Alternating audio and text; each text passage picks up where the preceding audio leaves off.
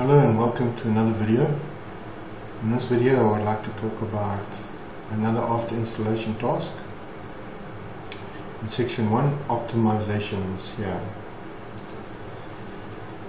Okay, the first optimization that happens is even before the installation of any software is actually the server, and I just want to go over that. On the server we need to make sure that we are using a RAID array, and at Stellenbosch we are using a RAID 6. RAID 6 allows us to have 2 disk failures and the machine will still continue.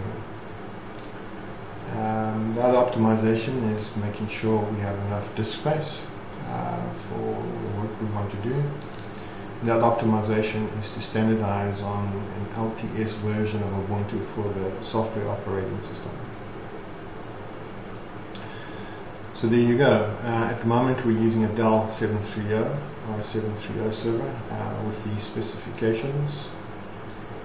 What's of interest is this 5 terabytes. We have 5 terabytes of disk space and 125 gigabytes of RAM to use. To see how much that cost us and how much Dell quoted us, I've uploaded the invoices for your reference.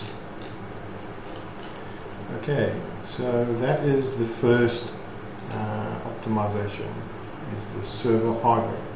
The second optimization is the Tomcat web app. There are a lot of things that you can optimize, but first of all make sure that it uses UTF-8 encoding for languages. I also suggest modifying that file and having a look at the log settings, making sure the logs are settings are according to your needs. I removed the Tomcat logging here. It got very verbose and the log files became very large, so in that file there I commented out the logging facility, commented out logging. Saved me a lot of disk space. Then the next thing, you want to enable Tomcat security. That's one of the optimizations, definitely. And then if you're using Tomcat 8, you must add this to your Tomcat server config file. Then if you're using Tomcat 7 and lower, or Tomcat 6, try to enable the NIO connector by adding this protocol setting, for example here in the server config file, in this file here, in that file there, and adding that protocol in the correct section there. It must be enabled for port 80 and port 443. The next thing is to disable the APR listener. That's not required. Other one is to disable the use of the mod.jk, Apache mod.jk, and use authbind. In fact, you don't even have to install the Apache web server. Another interesting thing is if you're using the BIO connector, not the NIO connector, you will want to set up quite a few threads, because each thread, the server will create a thread per user. So if you're looking at a lot of concurrent users, have a look at increasing the max thread. Another thing very important is to remove the enable lookups, because that'll waste Tomcat's time. Very handy thing to do.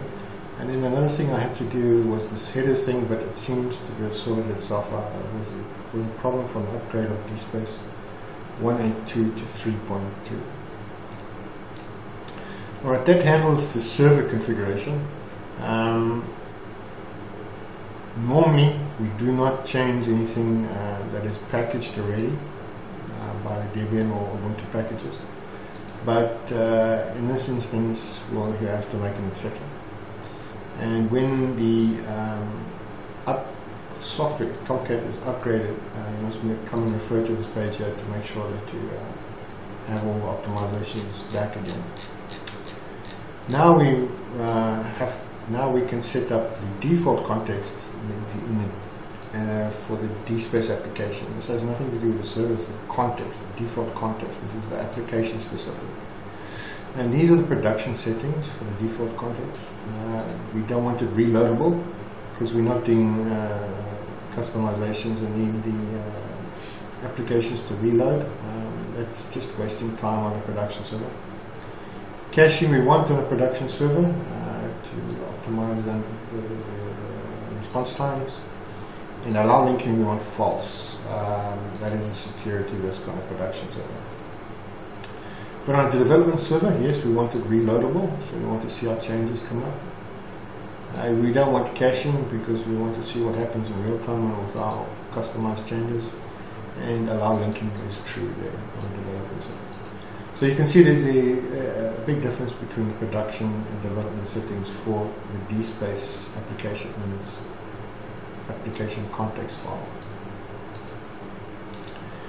And where to modify that, you modify that in this file there, and copy and paste this in there, and that should be enough.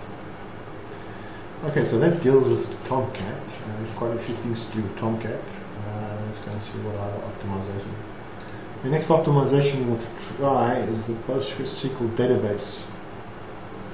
What I did with my system is I installed pgtune, which is part of Ubuntu. So to install it, you just type this, copy and paste it into a terminal, and I'll install this. And then follow these instructions. Just remember the version of PostgreSQL that you have installed. That might have to change. And then you type this command to do the tuning. And then you type this command to see the differences. And then you type this command to make the, if you agree with the differences, to make the tuned version of the PostgreSQL conf active. And then restart your PostgreSQL database. The other optimization of the database is the connections. It happens quite often that the database runs out of connections. So there's two steps to that. The first step is to tell DSpace to use more database connections, and then step 2 is to enable more database connections to the database by modifying the database itself. So there's the instructions there to up the connections. Another thing is to do some regular maintenance and vacuum the database, makes it more responsive. And this task is run as the root user here, and executed though as a Postgres user.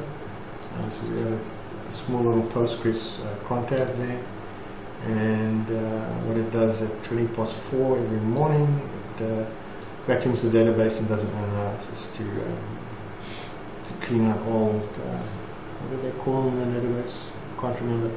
But it clean out old tables and things like that. Okay, so that's optimization of the database. Let's see what else there is. The Java virtual machine. Just to give you an example of how much memory the Java virtual machine uses. We have our machine lately installed with up to 125 gigs of RAM, and you can see how the RAM usage creeps up. So what I've done now is I set up a task for the server to restart on Sundays at 11 o'clock in the evening, I think, so that I can recapture the RAM there. But this is a really good illustration to see that the Tomcat web app server is, or the DSpace application, I'm not sure which one, but one of them uses a lot of RAM. Okay, so it would be great if there was some Java experts to profile where the RAM is being used and to optimize the application. But here are the tools and some information to help you with optimizing. But basically you want to set up the Java environment, so go to those 2 steps where the Java environment is set up and check the parameters. The next optimization is the log files. It's a good practice on a production server just to have the log files report errors. So you just change that info to error. And then look, this is in the build properties file. Okay, that's where you modify this. And then in the log4j property files in this config folder, in the source config folder, there's also places there where you can change. Have a look at all those files in there. Also, have a look at this for the solo log files. This might not be relevant anymore, but I've left that there for information purposes.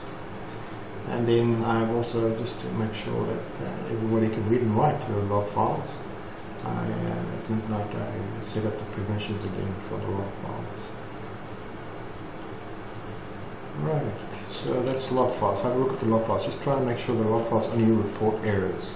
On the development server, you want the log files to be either info or debug, because you want as much information on the log file. But on a production server, it's good enough to have warn or preferably error. You just want to see errors. Okay, what other major optimization? The Ubuntu software. I suggest run through this procedure so that the server does unattended upgrades. For example, when you're away on the weekend and you can't get to the server and a critical security fix comes through, it's nice to know that the server upgrades itself with that security fix. It's a nice optimization. You can also install the monad service. Basically what this does is it checks that services like SSH are running and Tomcat are running. And if the service goes down for a particular time, say 5 minutes there, it will restart the service and then alert these users. And here is an example for the SSH. So to have almost 100% uptimes, I suggest using this as well. I did enable it, but I've taken it out. The server seems to be fairly stable now.